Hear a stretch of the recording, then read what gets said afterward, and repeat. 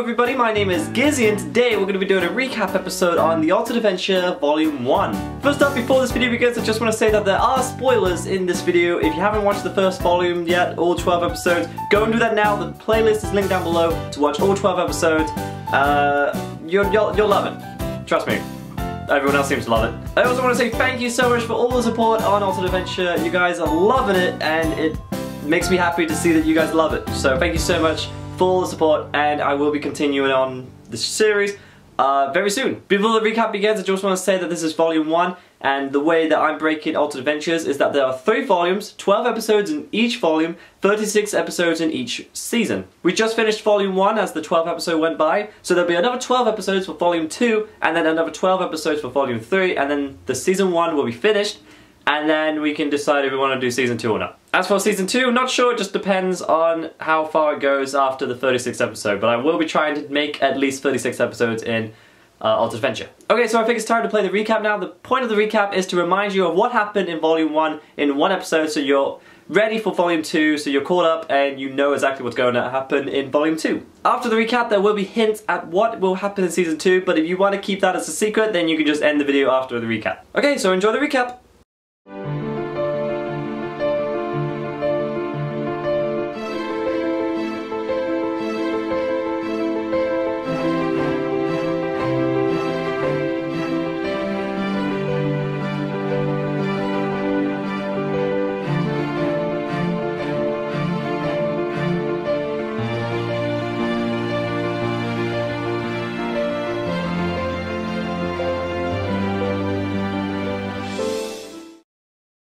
Gizzy goes on a cruise for a holiday while Bash, Kib and Yoshi become pirates. While Gizzy drinks a sleeping potion made by the bartender, he sleeps through the attack and he wakes up to find everyone dead. After a small confrontation with the pirates, a tornado erupts and they all end up overboard. Gizzy wakes up and finds himself in an altered universe and gets help from a guardian named Voice, who is just a voice. As they go on the quest to get back home, Gizzy soon develops the power to morph when he is bit by a werewolf and a fairy named Benji saves him. But another guardian named Ratchet fears Gizzy will find the prophecy and blackmails Voice into handing Gizzy over, and he agrees in exchange for his body back. And it's revealed a man named Witch first removed his body. Before getting imprisoned, he loses his stuff and ends up digging up a grave to get it back, and also gets the Baraf hammer. Walking back to his current home, the Ender Island, he passes a village and an NPC named Brayden discovers him with the hammer and informs the village that they have found the Chosen One that will help them to the prophecy to stop the Guardians, as they are in a secret organization to stop the Guardians called the Rebellion. Voice lures Gizzy to Ratchet's kingdom and he gets captured, but thanks to his morphin ability he escapes, but leaves the hammer behind with Ratchet. When Gizzy escapes, Ratchet threatens Voice again, but this time he refuses.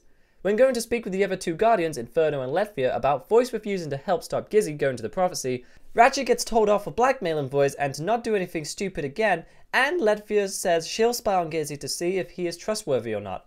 And it's revealed that Yoshi is in the altered universe as Inferno's right-hand man. Meanwhile, Kib, Ratchet's right-hand man who also ended up in the universe, bumps into the village and discovers they are helping Gizzy to the prophecy, and destroys the village, killing everyone. While escaping, Gizzy hides in the Lucky Block cavern under the kingdom with an old man named Gypsy who can see into the future, telling him he will never get home and should get used to the altered universe. He refuses to believe him and heads back to the village to find it has been destroyed. Gizzy and Kib finally come face to face, and as they argue, Brayden reveals himself as he survived and used his secret ability to blind Kib so Gizzy can get away. Letfia was spied on Gizzy and overhears Kib admitting that Ratchet told him to kill the innocent people, to which she informs Inferno. Kib and Ratchet are summoned on trial to explain the destroyed village, and Ratchet is threatened to be dethroned as a guardian. But he is given his last warning, and to show he must live with the consequences of what he does, Inferno kills his right-hand man, Kib.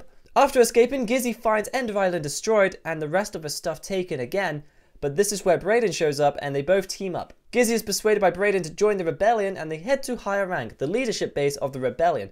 But on their journeys, Letfia teleports Gizzy away to talk to him, and Gizzy lies to her saying he isn't going to the prophecy when he is. Brayden continues to Higher Rank alone and tells the commander Taven about Gizzy who will go to the prophecy, but learns Taven hates power bonds, which Brayden must keep his ability a secret. Gizzy, no longer with Brayden, decides to go solo and starts to build his own home without the Rebellion. Voice checks on Ratchet to see if he's okay after what happened, but both Ratchet and the Baraf hammer is missing as the kingdom's been broken into, and Voice reveals that he was the one who destroyed Ender Island. Back in the Lucky Block cavern, Gypsy discusses Witch, who was the one who broke into the kingdom and took the hammer, needing to give it to Gizzy. It's also revealed that Witch is Gypsy's son before he leaves, but it turns out Ratchet was listening to the entire conversation of Witch wanting to take over the universe and plans on using Gizzy to do so. This is the same Witch who removed Voice's body and stole the Braff Hammer, and is the son of someone who could see into the future. And boom, that's what happened in Volume 1, but now time for some hints. Including the Braff Hammer, there are 3 other items that you need to get into the prophecy, and so Gizzy will be finding the other 3 items as well. Bash finally makes an appearance. Yes, I know you've all been waiting for Bash to make an appearance, but the long dreaded wait has been finally over. He will be making an appearance in Volume 2, but he'll be making a choice that will he be able to live up to? And that's all I can say. Before the Guardians, there was a king that died, and when he died, he gave his powers split into 4 to the Guardians: Earth, Fire, Water, and Air. But in this volume, Voice plans on using Gizzy to bring King back from the dead. Gizzy teams up with Witch, unaware of his true intentions. And the last hint that I will be saying is that the prophecy, what is the prophecy, will finally be revealed in the volume. I also feel like I really need to mention, because it's been in a lot of comments, no, this is not a dream. Even I hate that. I hate it when you suddenly wake up, it's like, oh, it's a dream. No. None of this is a dream. It's all real. Gizzy will never wake up and back in real life, and Alternate Adventure was just a dream. It's never gonna happen. Before I end this video, I just want to say the background history of the Guardians. When the king died, his power split into 4 elements: fire, earth, air, and water, as I've said, but it all went into the 4 original Guardians. The original Guardians was Witch, Voice, Barath, and Elizabeth. Barath and Elizabeth, we've seen their graveyards, and they have died. And when they've died, Elizabeth's sister, Letfia, was passed over to become Guardian. And when Barath died, the power went over to the person who was in charge of the Nether, which is Inferno. Inferno was originally the championship of the Nether, but now he is the Guardian of Fire, which was dethroned when he removed Voice's body, but is still alive. Now, with that being said, only the 4 original Guardians know what is actually inside the prophecy. But with Barath and Elizabeth dead, that means it's only Voice and Witch that knows what's inside the prophecy. Inferno, Letfia, and Ratchet doesn't even know what's inside the prophecy. And that's about it for this recap video. I'm super excited for Volume 2. I got some really good storylines coming up. Gonna make you guys shock and awe and cry and laugh, and it's gonna be good. It's gonna be a good one. Maybe better than Kib's death. Yep, I went there. But anyways guys, thanks for watching. If you do enjoy this series, please send it to your friends and like it and share it and post it everywhere. Instagram, Twitter, Facebook, Tumblr, MySpace, everywhere else that you can think of. Just spreading the word means so much, and it helps out, and just getting the word out there. The Alternate Adventure series, it means a lot. So thank you so much for everybody who has done that. You guys are great. It wouldn't be as successful as it is now without you guys, with all the support, and if you could just keep showing your support by liking the videos, sending it to your friends, sending it everywhere on social media. I love you guys, so thank you so much. Anyways, gonna end the video here, so thanks for watching, leave a like, bam, and get ready for Volume 2.